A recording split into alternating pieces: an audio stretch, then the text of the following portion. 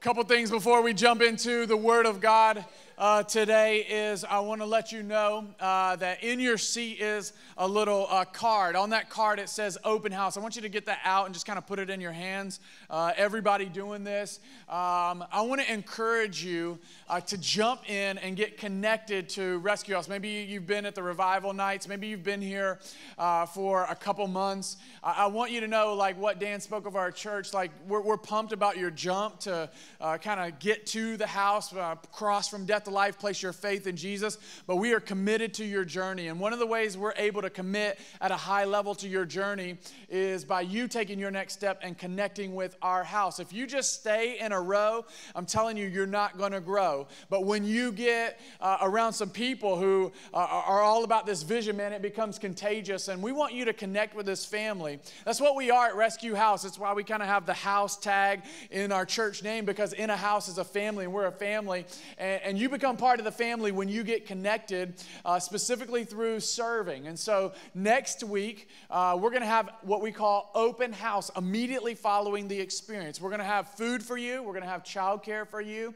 And this is for anybody who says, man, I don't want to just sit in a row anymore. Like I'm ready to, I know this church isn't about me. It's about serving. It's about becoming a part of the family. And so I want to encourage you to go ahead and sign up for that. So on that card, just go ahead and sign that card. If you're looking for a place to like plug in, connect, sign that card. And when you go out into the atrium after this experience, there's a station with balloons. Just look for the red and white balloons and you just turn it in there. Listen to me. You signing this card and you're just committing to being at open house. You're not committing to serving anywhere. You're not committing to connecting anywhere. You're just saying, hey, I want to come hear what they have to say about this church. I want to get to know this church, and we're going to share with you where you can plug in. And I just believe that at the end of it, you're going to want to be a part of all that God is doing here. So I want you right now, if you know that, man, that's my next step. I need to just come see what this church is about. I need to see where my next step is in connecting with this house. Would you just go ahead and fill that out and then just hold on to it, and immediately afterwards you can turn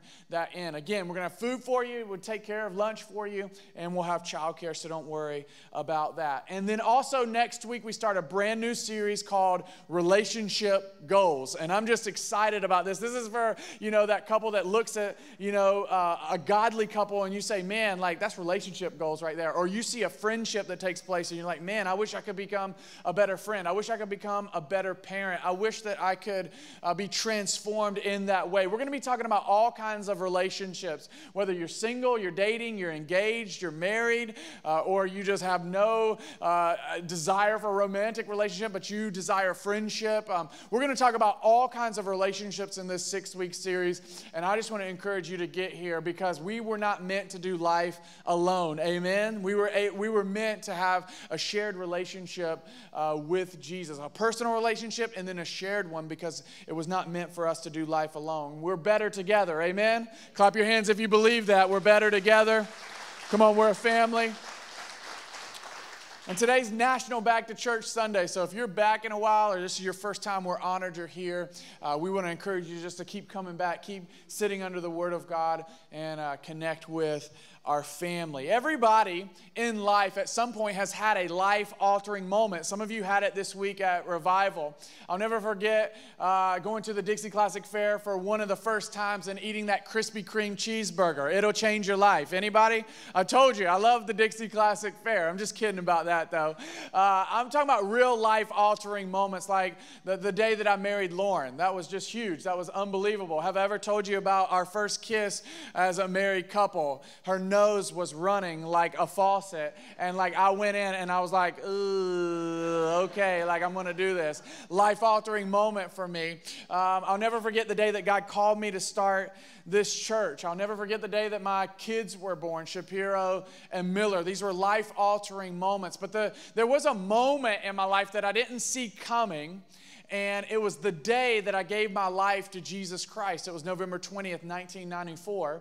And I didn't walk into church that day thinking my life was going to be changed. I didn't walk into church that day thinking I'm going to have a life-altering moment. And it's because most life-altering moments, some of them, come in a time where you least expect it. Like I wonder if you came in here today going, man, my life's going to change. My life is going to alter today. Man, there's an adjustment that's going to be made today. I believe God's not finished making adjustments with us. But I'm telling you, that's why we've always got to remember or be aware of what God wants to do right now. See, we're all like, when I get my mess cleaned up, maybe God will do something, or when I kind of figure this situation or circumstance out, when I get through this, on the other side of this is when God wants to do something. And like, man, maybe God wants to do something in you, through you, and to you right now. Amen? Like, I'm looking for people who say, I'm about the now, I'm about the moment. Yes, I have vision and I want to look to the future, but I want to be obedient to what God is speaking to me right now. And if there's one thing I know about Rescue House Church, I just want to speak this over you, is God has called you uniquely to make a difference in our community, in our state, and in our world. You were created on purpose, for a purpose, with a purpose, and that main purpose is for you to take your passion and use it to make a difference and make your life count for what matters most, and that's the glory of Jesus Christ. And that starts when you have a moment where you say yes to Jesus and yes to the God who is speaking to you right now, and I promise you, it will change your life. It all goes back to that moment when you say yes to God in a life-altering moment where He's asking you to do something and step out on faith. The message title of this sermon today, I want you to write this down. I'm not going to have it on the screen, is BYSSIW. Go ahead and write that down. BYSSIW. BYSSIW. Can you say it with me? BYSSIW. One more time. BYSSIW. And I believe if you will embrace this message today, it's going to be life-giving and life-changing. Anybody ready for the Word of God? Come on, you're not. Don't fade on me now. I need you to preach this with me this morning, just like it's a nighttime, just like the revival nights. Today we're going to look at a little story in Luke chapter 5. Who was here for Dan Leanne's talk? Yeah. Come on. Turn to your neighbor and say, give me 5. Today we're going to be in Luke chapter 5. He was talking about Mark chapter 5, and we want to be a Mark chapter 5 church.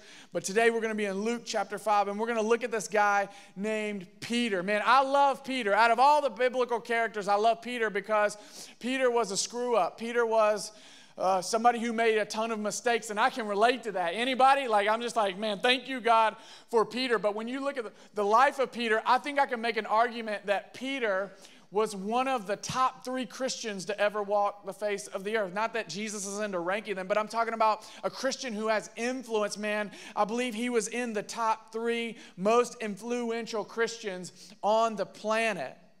And what was it about Peter that made him so special? Was it that he had the best education? No, he had the same education as everybody else that grew up around him. Was it where he's from? No, he was from the middle of nowhere. Was it he was born into a rich family and was given things that other kids weren't given? No, actually, he was born into a family business just like everybody else. None of that set Peter apart. So what was it that differentiated Peter from everybody else? It was the fact that he had the boldness and the humility to say yes to Jesus, even when it was uncomfortable, even when it was inconvenient, even when he didn't want to say yes to Jesus. He said yes to Jesus in a moment, and it changed his life. Now, Peter is this ordinary, average person, blue-collar worker, just like you and me. And we think about who Jesus sat around and who Jesus called as his disciples to be his team, and they were all just ordinary people. But can I show you what we see as ordinary blue-collar fishermen and carpenters and workers? But then, let me show you what Jesus saw when he sat down with his team. I thought this was a good picture. Somebody sent this to me. This is what Jesus saw. Isn't that good? Because what Jesus sees is not who you are. He sees the potential of all that you can be. And while everybody else saw the not good enoughs, the ordinary, God saw the extraordinary. And God saw superheroes. And one of those people was Peter. And what he saw in Peter was unbelievable. And yes, he had mistakes. And yes, he was going to continue to make mistakes. But God saw something in him. Jesus saw something in him saw the potential in him to be a difference maker. And so here, I just want to give you 3 things today, 3 quick things this morning that if you want to be a difference maker, like you want your life to count for what matters most, man, you don't want to get to the end of your life and look back and wonder, did I really make a difference? Because a lot of people like end up just working and trying to climb the corporate ladder, and I'm just trying to do all this, and then they get to the end of their life. You know, I've never heard somebody at the end of their life on their deathbed look back and just say, man, I wish I just would have worked more. But I do hear people say, man, I wish that I would have served more.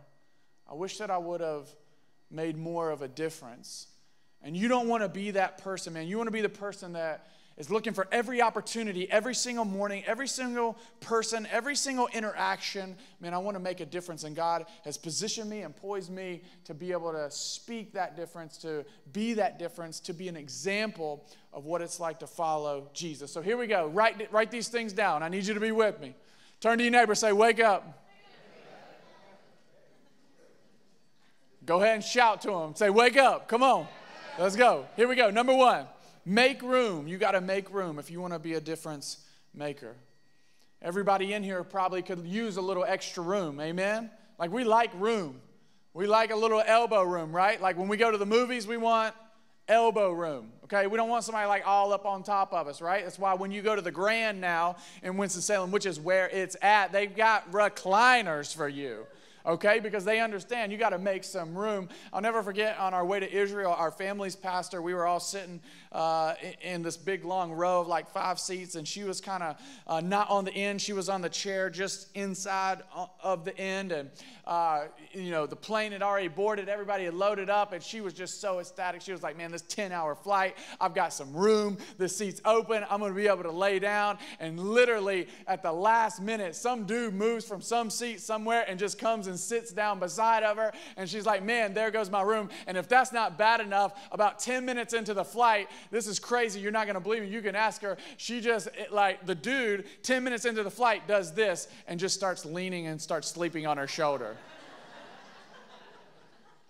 Can we talk about awkward? And she's like, doesn't know what to do. She's looking at me, I'm like, sorry, I don't know what to tell you, I don't know this dude, But everybody loves a little room. It's why Lauren and I just had to buy a van, because our family is growing and we needed a little bit more room. You know, you make room for what's important to you.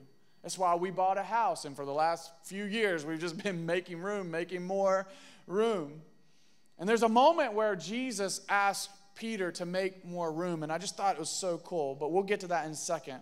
So Luke chapter 5, starting in verse 1, it says this: one day, as Jesus was standing by the lake of Gennesaret, that's the Sea of Galilee, the people were crowding around him and listening to the word of God. Now let's just stop right here and let's just see what Jesus' ministry was marked by. It was marked by crowds of people following him.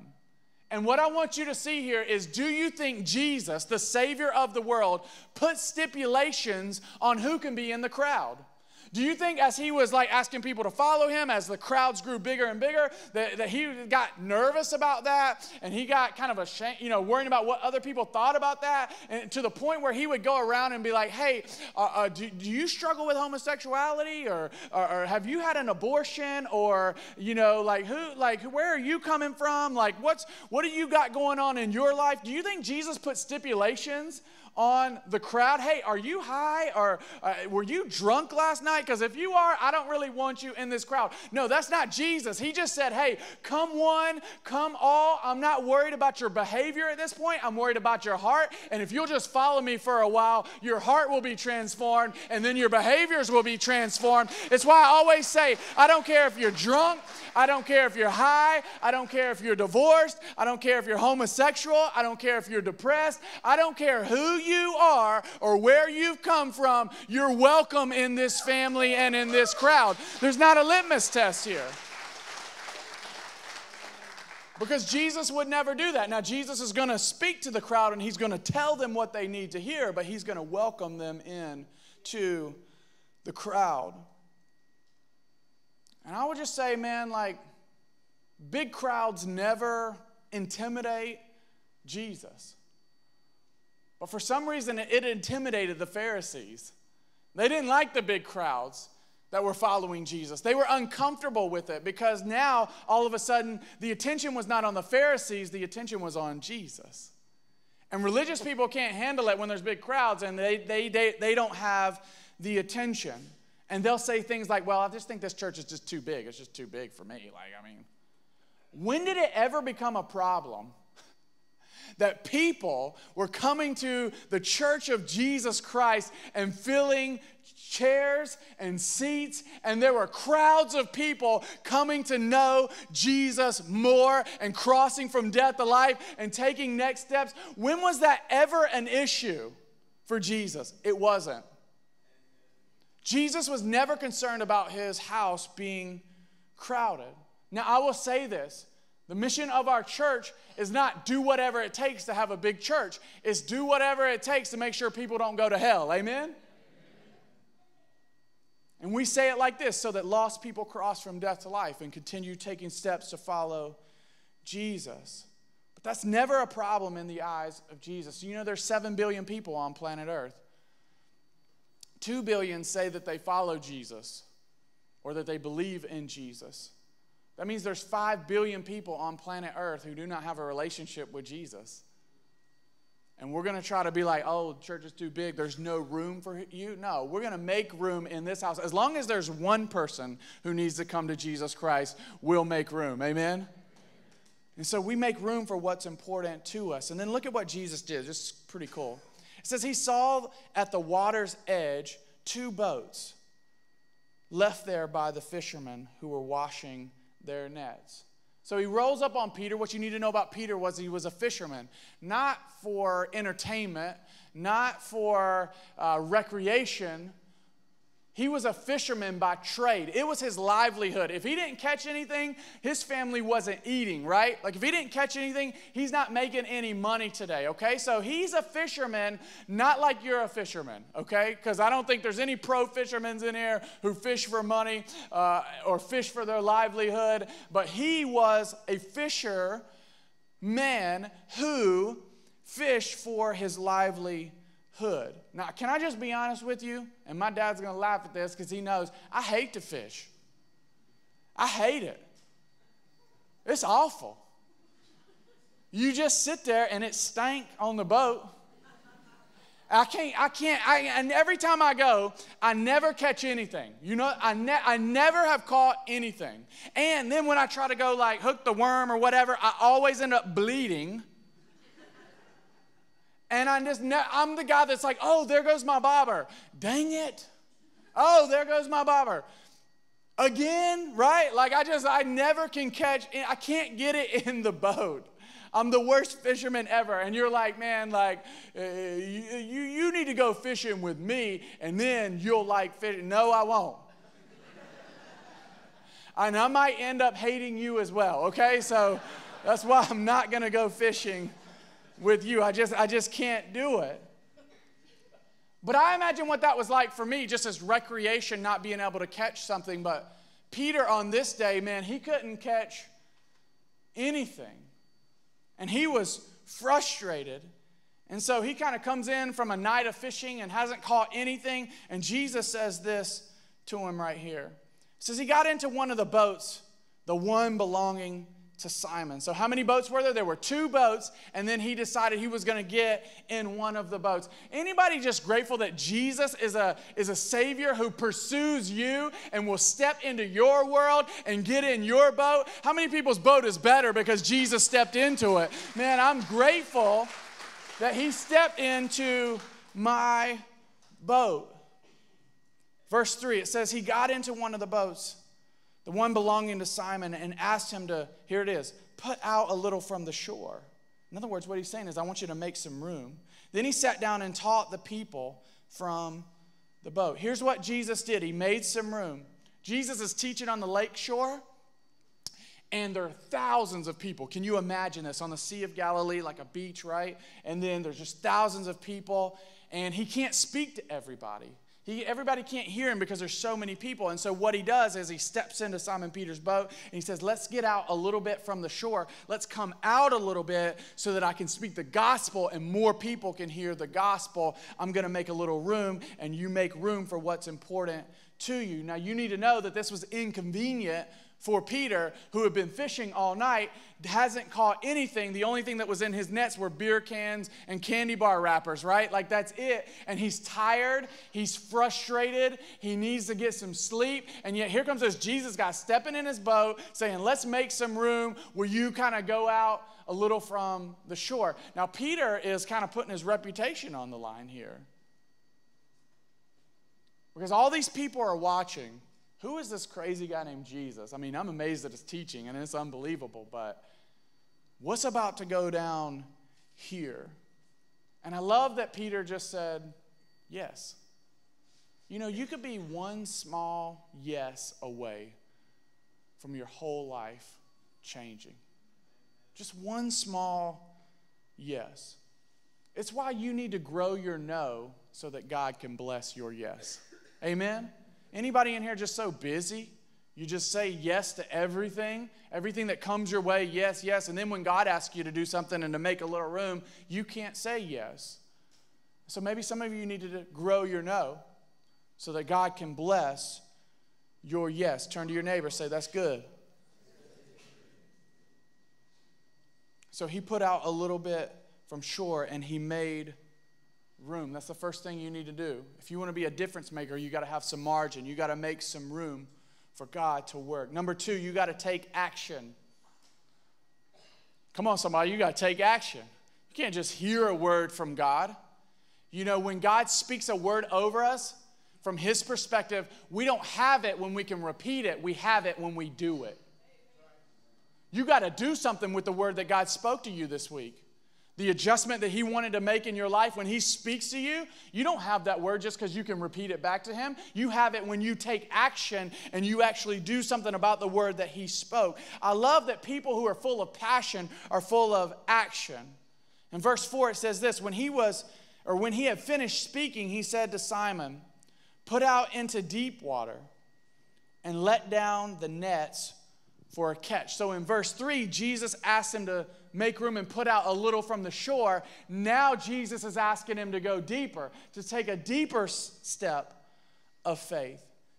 This is a principle for us because Jesus would never ask his followers to take a smaller step of faith. Because if it was a smaller step of faith, you wouldn't need faith. And so God says, hey, I need you to do this. And your obedience to that takes you to another level. And then he will take you deeper and deeper. And then that's when he does immeasurably more than you could ask or imagine as you say yes to him.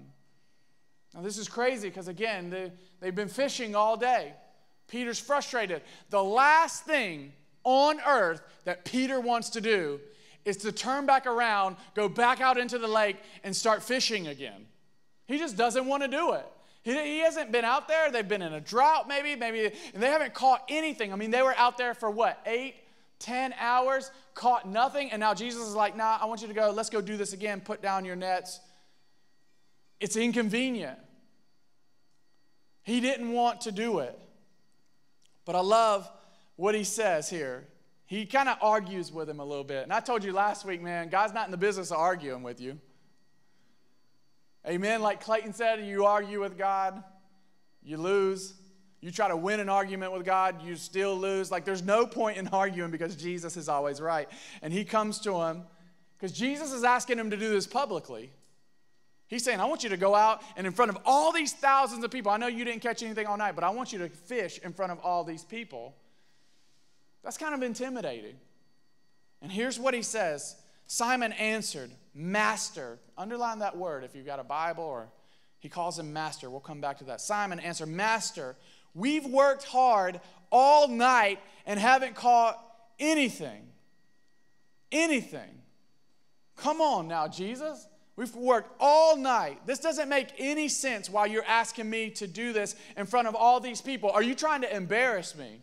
Are you trying to put me on the spot? Are you trying to prove a point with me? Because I don't really get this, why this is going down. Oftentimes, you should write this down, what it means to be a disciple of Jesus is to say yes to Jesus even when you don't understand. To say yes to Jesus even when it's an inconvenience, even when you don't want to. And Jesus, our Lord and Savior, demonstrated this in a place called the Garden of Gethsemane. You think Jesus wanted to go to the cross? You think Jesus wanted to be persecuted, spat upon, mocked, a spear put in his side, a crown of thorns crushed on his head? No, the night before he was crucified, he went to this place called the garden. He got on his knees, and there was so much pressure on him at the moment that he began to sweat drops of blood. Like, that's how badly he did not want to go through with this. But what did he say in the garden? He said, "Not my will, but your will be done." So Jesus would never ask you to do something that he wasn't willing to do first. He paved the way for us and did something that he didn't really want to do, but he did it because he loved you. And there are some things that God is asking you to do that Jesus will lead you to do in this life as you turn the pages of your life, and you're going to go, "I don't understand that, God. And I don't get it." But you don't have to understand everything to say yes to God. And Peter demonstrates this. And then he says this quote. And it's just a quote that I live by.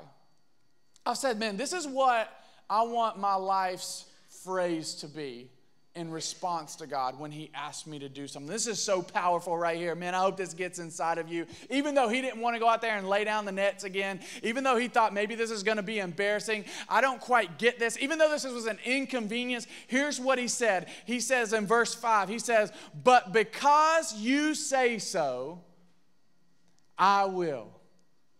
I don't want to do it, Jesus. I'll be honest with you. I don't understand what you're doing right now. I think this is a joke right now. But because you say so, I will. B-Y-S-S-I-W. B-Y-S-S-I-W. Because you say so, I will. What if that was your response to everything that God asked you to do? He calls you to fast, and you said, "Okay, because you say so, I will." I don't really feel like it, but if you're calling me and leading me to fast, if you're calling me to step aside, if you're calling me to stay in a relationship or go from a job or whatever you ask me to do, God, because you say so, I will. See, you don't have to understand completely to obey immediately. And obedience, man, is unbelievable. We look at Peter, and he's one of the top 3 Christians to ever walk the planet Earth. But in that moment, this is where Peter's journey started. I love what Jesus didn't do was say, "Hey, I need you to let your nets down, and what's going to happen is you're going to let your nets down. A lot of fish are going to kind of come in, and then I'm going to call you to be a fisher of men. I'm going to ask you to follow me, and you're going to leave your family, and you're going to kind of do this, and you're going to follow me for 3 years, and it's going to be awesome. But then you're going to have a setback where you deny me 3 times, and then you're going to have this one time where they're going to come arrest me, and you're going to chop off this ear, and I'm going to have to put the ear back on. And then, you're going to have this time where you deny me 3 times, and then, you're going to kind of question everything. It's going to be a little bit of a setback, but then I'm going to come up here to you, and I'm going to restore you. And when I restore you, you're going to be at a new level that you never thought. I mean, it's going to be immeasurably more. And then one day after I ascend into heaven, you're going to preach, and 3,000 people are going to be saved, and it's going to be awesome. Then you're going to go to Rome, and then 2,000 years later, man, this gospel is going to be widespread, and there's going to be this church called Rescue House Church that talks about who you are and what you've done, and it all comes down to whether you say yes or not to these nets. That's not how Jesus operates. That's not how Jesus operates. He just wants to know, are you going to be faithful in the small? Peter, will you just let down your nets? That's where it starts. And everybody's got to start somewhere. And if you'll say yes to the small, if you'll be faithful to the small, God will just continue to take you to new levels. And you can make a difference. Like this ordinary Peter guy with not a real bright education, really obviously wasn't that great at fishing, who made a lot of mistakes, who fell on his face, but yet God saw potential And he said, even the ordinary can make a difference. Anybody just grateful that he sees something special in the ordinary? Something special in us, man. He sees potential in us. And this is what God is calling you to today. Your response, because you say so, I will. He's setting something up for you. So the first thing is to make room. Second thing is to take action. You got to do something. You got to say yes, and then you got to go do it. And then the third thing is recognition. Recognition. Have you ever just kind of got down and started praying without kind of thinking about it, and you forget who you're praying to? I mean, I have. I'll be honest with you. There's sometimes I get down and I begin to talk, and I don't recognize who it is that I'm talking to. And I've got to get a perspective, man, that who I'm talking to is a grave robbing, water walking, miracle working, coming back Jesus. That's who I'm talking to when I begin to speak to him. And Peter had a recognition issue. We see that. I believe in verse 5, he called him master. But I want you to look and see what he called him later on. Verse 6, he says, when they had done so, they caught such a large number of fish that their nets began to break. Can we just all agree that Jesus wants more for Peter's life than Peter wants for his life? And if that's true for Peter, it's true for you today.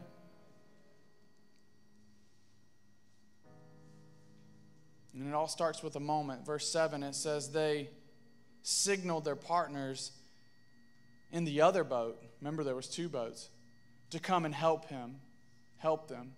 And they came and filled both boats so full that they began to sink. Can I just declare this? Because I'm pretty sure this is an accurate statement. This has never happened in the history of fishing in the world, where 2 boats became so full of fish that both boats began to sink. I've never heard of it. Never heard of it. This is the miracle of God. And then when this happens, Peter sees something he's never seen before. Because when you say yes to God, you just say yes to what's before you. You're not, looking so far to the future that you can't say yes in the moment. Here, check out what Peter says. Verse 8, it says, when Simon Peter saw this, he fell at Jesus' knees and said, go away from me. And what does he call him now? Lord. In verse 5, he called him Master. In verse 8, he calls him Lord. Woo! Because Master is a sign of respect, but Lord is a sign of worship. And in a moment, when he saw those fish, when he saw those boats sinking, he knew without a shadow of a doubt, this isn't a master. This is my Lord. I just wonder, have you seen Jesus do some things in your life that maybe nobody else even knows about? You see how far he's brought you, and you look back and you know without a shadow of a doubt, he is Lord. He is Lord. How can we say no to that? I just want to say to you, you better recognize. You got to recognize who Jesus is, what he's done, how far he's brought you. You got to grow your no to the world so you can give your yes to God, and he can bless that yes. I'll never forget when I started this church, and I can't tell you how many people counted me out. I can't tell you how many people looked at me and said, you have an afro, you wear a hoodie, you're 25 years old, you don't have any life experiences, you've never preached a sermon, you've never led anything. And they looked at me, and like, I'm not kidding, this is my story. They looked me in the eye and they said, this is going to fail. Oh, and by the way, a church like this will never work in Mocksville. And I have more people against me than that supported me. I think I had my parents. I think I had my brother. outside of that, before we ever launched or started, man, like, all I had was Jesus. I don't know if you've ever been in that place where all you had was him, and you didn't understand, because I didn't know what the heck I was doing. I was just a kid, and God put a dream on my heart to pastor people, to lead a church, and I just look back over those moments and go, man, I don't understand, God. I don't know what I'm getting myself into. I don't know how this is all going to work. But because you say so, I'll plant this house, and I'll do what I can. But I'm going to need your help. And he's been with me every step of the way. Amen?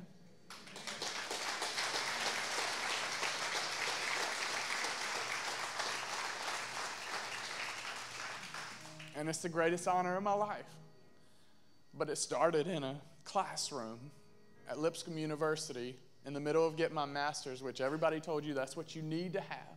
You got to have the best education. And God told me in the middle of getting my master's for free, you're going to return home and you're going to start this church. And I just wonder, what if I had said no? And I want you to know it's not about me at all. I just want you to know that God wants to do immeasurably more in your life. And there's somebody in here who it's been on your heart to step out and do something that's uncomfortable and inconvenient. And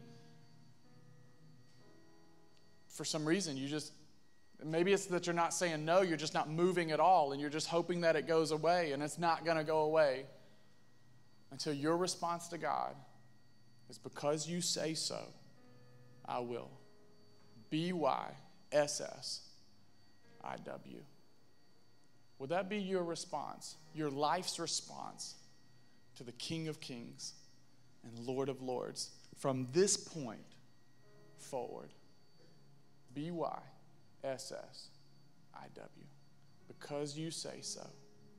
Even though I don't understand, even though it's inconvenient, I will. Amen, church? Let me pray for us. Heavenly Father, thank you for today. Thank you for what you're doing in our house. God, I just thank you for this word. And I just pray, God, for the person who needs to say yes to you in this moment. God, whatever you're calling them to do, whatever you're asking them to do, if it's to leave a job, if it's to stay at a job, if it's to start something or stop something, if it's to step out on faith in an area, God, I pray that their response would be, because you say so, I will. God, I pray that we're that type of church as well, that we're that type of family, that we'll act in audacious faith even if we don't quite get it. And God, I thank you for our house. I thank you for our family. I thank you for this revival. God, I pray that it has just brought not a temporary fire to us, but an eternal fire for who you are and what you want to do in our hearts and in our lives. So we give you this day. We give you this message. I pray that we would take action, that this would not be a message we repeat, but a message that we go and live out, and that our response would be, because you say so, I will. We love you, Jesus, and it's in Christ's name we pray. And everybody said, amen. Come on, clap your hands if you're grateful you made it to the house this morning.